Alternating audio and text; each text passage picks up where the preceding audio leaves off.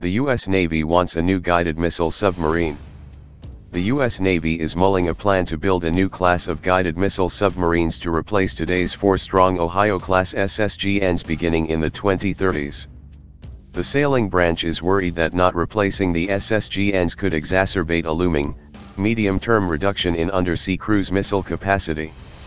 The Tactical Submarine Evolution Plan, which the service finished in the fall of 2017, explores the possibility of modifying the new Columbia-class ballistic missile sub designed to produce a new SSGN.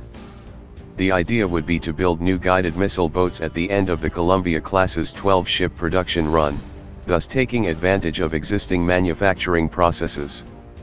Preserving the hot SSBN line for SSGNs would also ensure that the Navy has two active submarine production lines, one each for big missile boats and smaller attack boats through the 2020s and 2030s, rather than the one SSN line it would possess under older plans. There is value in keeping two product lines going, Brian Howes, director of the Navy's Undersea Warfare Directorate, told USNI News. You never want to start up and shut down product lines, so the big volume ship is one we're interested in exploring after we complete our buy of Columbia. The first of the 560-foot-long Columbia-class boats is scheduled to begin production in 2021 and enter service in 2031. The final new SSBN should begin construction in 2035, at which point America's two submarine builders Electric Boat in Connecticut and Newport News in Virginia will possess the facilities and skilled manpower to efficiently produce guided missile subs based on the Columbia design. The current SSGNs are modifications of the four oldest Ohio-class SSBNs.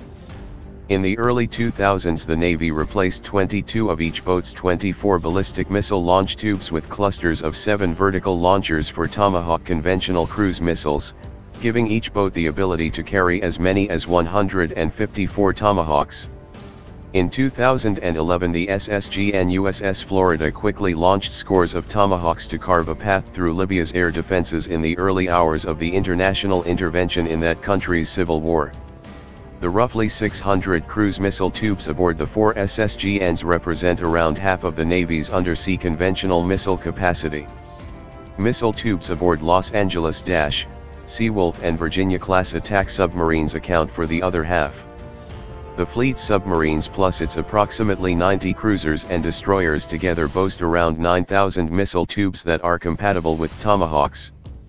When the old SSGNs retire in the late 2020s, the Navy will quickly lose a large proportion of its Tomahawk launchers. The Navy already plans to mitigate the missile gap by adding launch tubes to at least 20 Virginias starting in 2019. Early Virginias from production blocks 1 through 4. The Navy has commissioned or ordered 28 of these boats pack 12 Tomahawk tubes in their bows. The new Block B version adds 4 7-tube missile clusters for a total Tomahawk capacity of 40 per sub. Once all 20 new Virginias have entered service around 2035, the Navy should regain the launch capacity it will have lost with the retirement of the Ohio-class SSGNs. Building new SSGNs on the hot Columbia line could grow the branch's missile capacity above 2017 levels and buttress against the retirement of older SSNs in the 2040s and beyond.